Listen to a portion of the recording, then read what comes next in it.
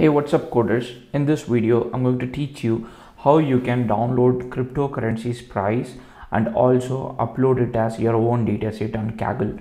So if you see my screen, I've got a cryptocurrencies price dataset on Kaggle that was last updated 4 years ago. So I'm going to show you how you can download the latest cryptocurrency price using R and then also upload the same thing as a Kaggle dataset so that you can make it available for everybody on the planet. So the first thing that we need is we need R Studio.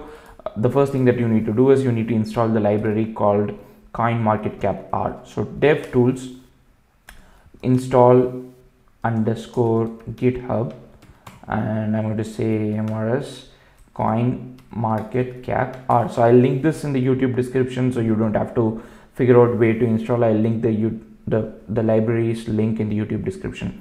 So now it's asking you like all these libraries are updated. Do you want to install or skip? So I'm going to say just skip, just empty line. So it's installing the latest version of this library from the GitHub repository.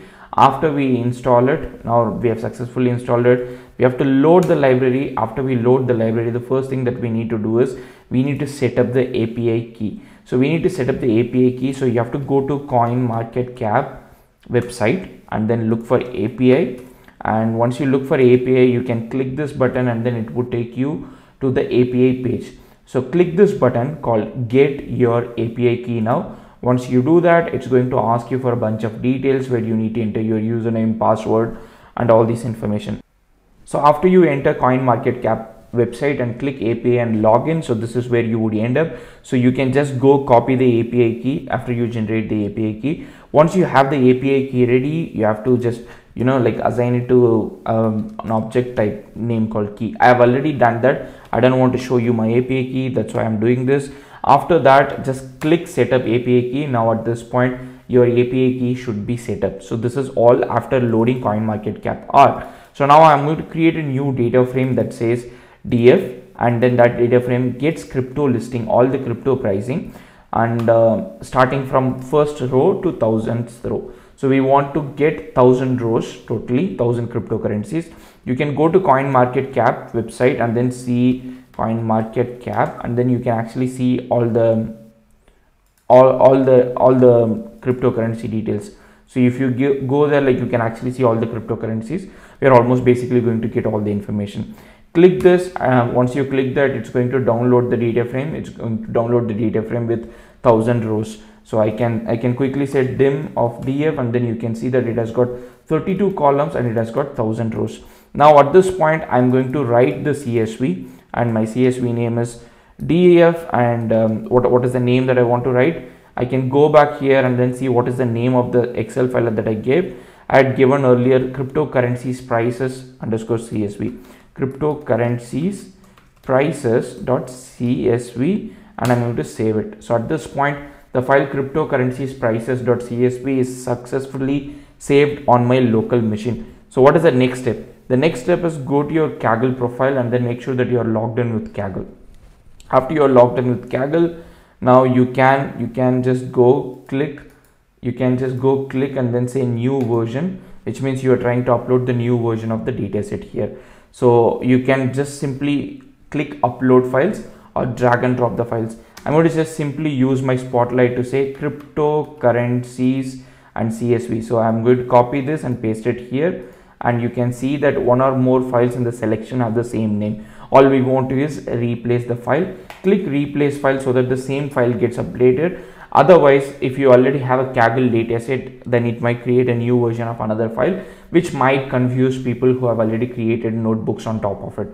So now at this point, you can see the file has been updated. You can add any comment, like a commit message that you want. We can say 1000 crypto price updated on 23rd Feb. Okay. So now after you do this thing, click create. Once you click create, ideally this should update the dataset that you have got, and it says that your version was uploaded successfully. Click the button below to close this dialog. So click the button, and then after it refreshes, so when we started this video, you can see that it said it was updated 4 years back. Now you can see that it shows that it has been updated just a few seconds back. And then you can also go and see whether you have got all the information, You can scroll down and then you can see that it has got 1000 unique values. So you have successfully managed to download the latest cryptocurrencies price using CoinMarketCap library, and you also in the process uploaded this file as a Kaggle dataset for others to use. So if you want to add some more information, you can just come here and then say edit. You can say last updated. So I can say last updated Feb 23rd number of okay, so last updated Feb notes. I can say notes, maybe release notes, last updated, what is terrible typo, updated and notes, and then I can say number of cryptos 1000. So I can just add this and then save this so that it gets updated. At this point, we have successfully managed to upload our data set. You can see the license, we have got tags in place, we have got description in place, and we have got the latest version of cryptocurrencies uploaded to our Kaggle dataset. If somebody wants to create a notebook on top of it, all they have to do is go click new notebook on the dataset and they should be able to create the dataset. We used CoinMarketCap to create an API. We used that API to download the dataset using R. Then we used the same dataset that we just downloaded from CoinMarketCap, uploaded it to Kaggle for the Kaggle community to start creating notebooks on top of it. I hope this video was helpful to you in uploading your own version of Kaggle dataset, or if you are interested in crypto, I hope this helped you in downloading your latest crypto dataset. If you have any questions, please let me know in the comment section. Otherwise, all the necessary links will be in the YouTube description. Make sure that you check it out. Thank you so much for watching this video. Have a safe time. Happy coding.